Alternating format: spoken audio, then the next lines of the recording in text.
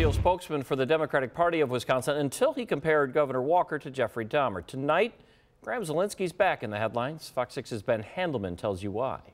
Out of full-time work, but not out of a job. Newly released campaign finance reports show former state Democratic spokesperson Graeme Zielinski was paid $10,000 to work as a consultant for County Executive Chris Abele. We always thought it was kind of odd that the supposedly moderate in temperament and moderate in politics county executive of Milwaukee would associate himself with that guy. Brian Fraley with the conservative website Right Wisconsin says it's a hire raising red flags. In the last 6 months, tweet after tweet, Zielinski accuses Milwaukee County Sheriff David Clark of domestic abuse. Clark, a well-known opponent of the county executive, has Right Wisconsin asking if the tweets are part of Abele's consulting work. No, that's not true. That's absolutely not true. It's a lie. Reached by phone in Madison, Zielinski calls the accusations an attempt at distraction. I did research into policy, and I did some work with some campaigns and some candidates, looking into vetting some candidates for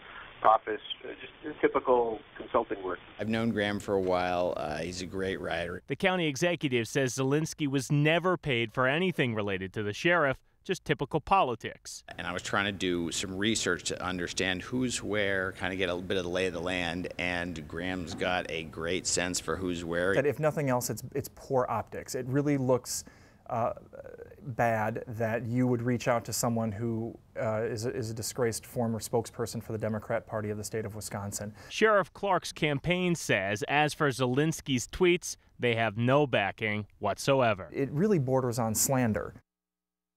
Now, Chris Abele says while Zielinski did great work, he does not support his messages on Twitter. Abele says the consulting work lasted less than 2 months. So Zielinski says he remains unemployed. He says he still does freelance consulting work from time to time. Ted?